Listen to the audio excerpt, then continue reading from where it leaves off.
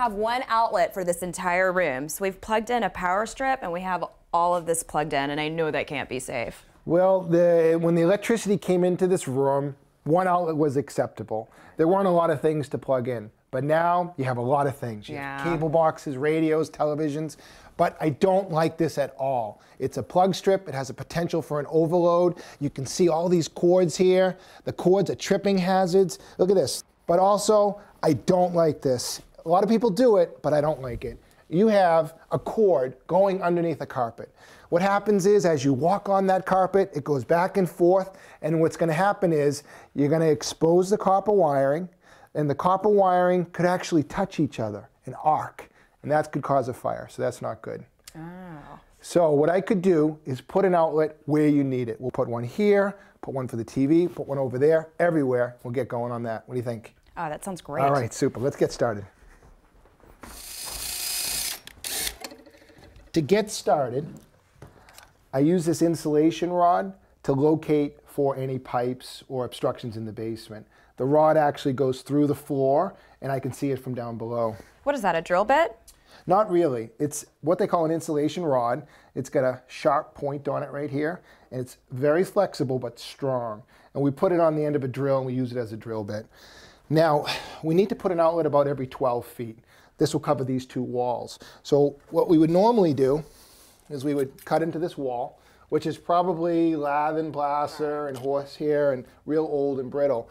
But we would put that at 18 inches. What I'd like to do for you to match the other outlet in the room is put it right here in the baseboard. Yeah, that would look great. All right, I'm going to trace it out and get started.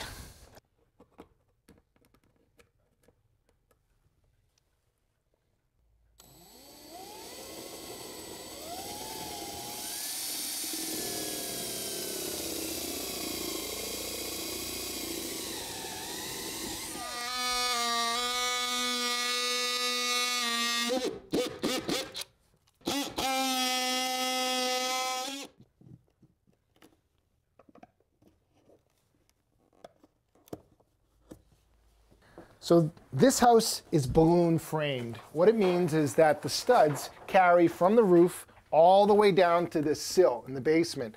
Normally there's a plate and then the studs stop. It makes it a lot harder to drill, but in this case there's no drilling involved at all. Nisi, look for the wire, okay? Okay. Got it. Okay, pull about 4 feet.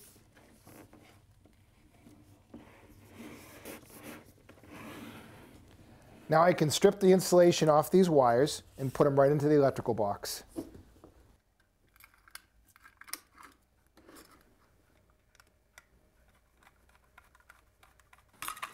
All right, we are ready to install the outlets. What I've brought for you here, it's not a regular outlet. It's called tamper resistant, or TR. And you can see these shields right here.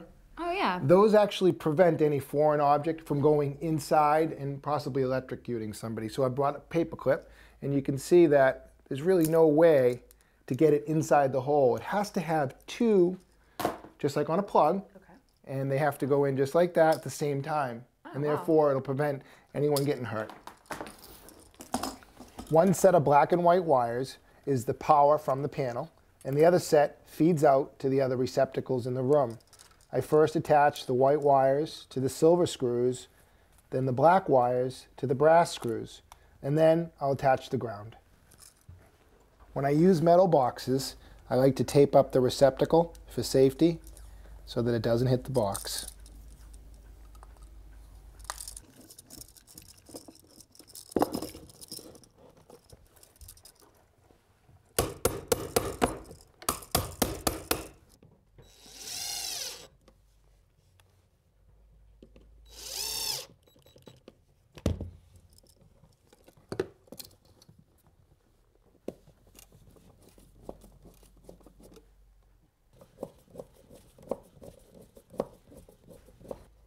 I'm using a brown outlet and a brown plate to blend in nicely with the woodwork.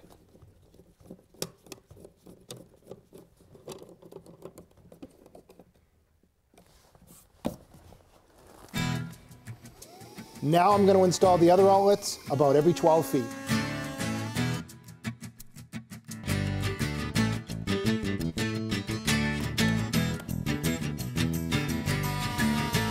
This is a 4 outlet that's specially designed. It has a brass plate with these brass lids.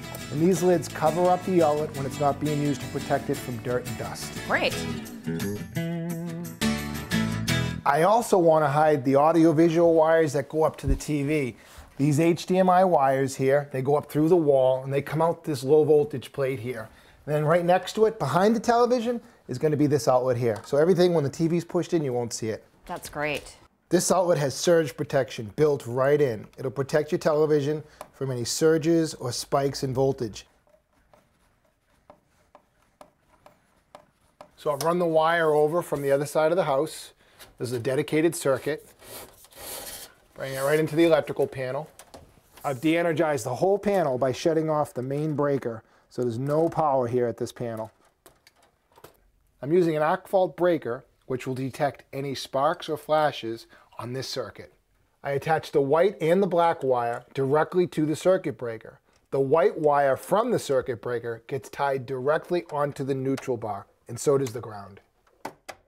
All right, Nisi, the power's back on, and I've put the outlets everywhere you need them. We have one here behind the TV, one down for the entertainment system, and I've put a couple throughout the room. And remember, we have this one behind the couch for this lamp in the floor.